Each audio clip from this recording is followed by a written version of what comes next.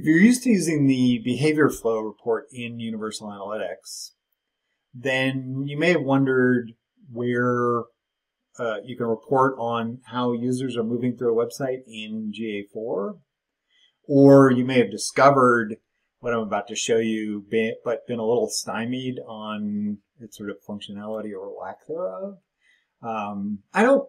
I never loved the behavior flow report in Universal Analytics, if I'm being honest, but I did get the hang of it. And I'm going to show you some tips and tricks so that you can get back most of the functionality that you had in Universal Analytics, plus a few things that you couldn't do in Universal Analytics. So the report I'm going to show you is in Explorations. There is not something like the behavior flow report in regular reporting. We have to create an exploration to do it. And I'm going to come here, and then I'm going to create a path exploration. So you might have gotten to this point, and I think the first thing I'll say that it took me a little while to get the hang of is this is meant to be an interactive report.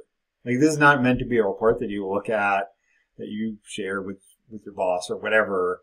This is meant to be a report where you can go and look at different details. And so here, the default is it starts with session start. Then we have events. The first thing I'll show you is that you can change this, which I pretty much always do, because seeing a sequence of event names I think is mostly not helpful. So I might go to page path. So now I can see from the home page where are people most like, or sorry, from the beginning of the session start, that's the starting event, where are people most likely to go, or be really, because it's the beginning of the session. So it is the home page. So, but then I can click on here and I can see where people go from the home page, and then maybe I imagine sign in. Nothing gets tracked after that.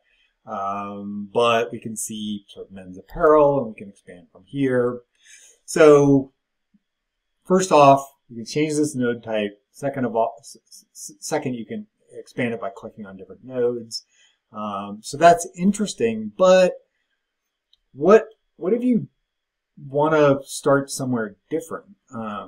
That part I found really confusing. It took me a little while to figure out that I had to click on stuff to expand things out. The key that I'll show you is this start over is really helpful. So let's go ahead and start over. So now what I can do is I can create a new starting point, and I could do that session start. Something that I think is actually really useful is, like, when we're trying to understand paths, is to pick a specific page and see people go from that page. And I imagine that's something you'd like to be able to do.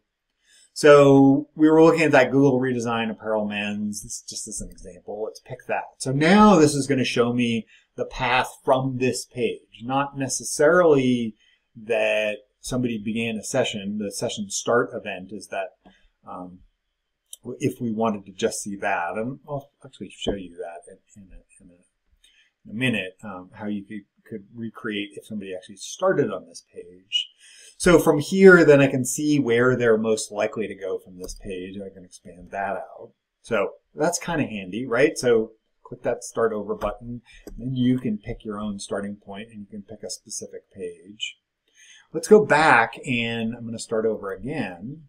And I'm going to say, I am going to do this, the session start.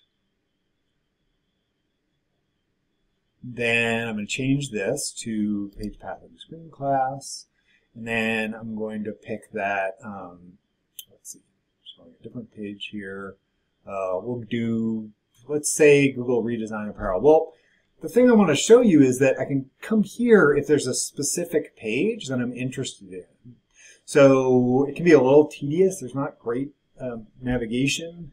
But let's see, if I wanted to do just apparel, I can narrow it down. So what I'm going to do is I'm going to unselect that, and I'm going to apply that. Let's see. And to unselect these.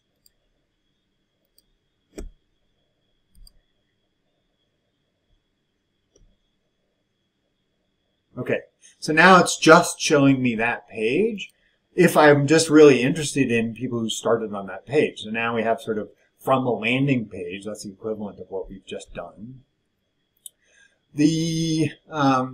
So you can see that I can actually start to create like a path, like what's the likelihood of somebody going from this page to this page to this page, because I could start to pick specific pages here as well. And I can also add more, which is helpful. So it's going to by default show the top 5, but I could add more if I wanted to.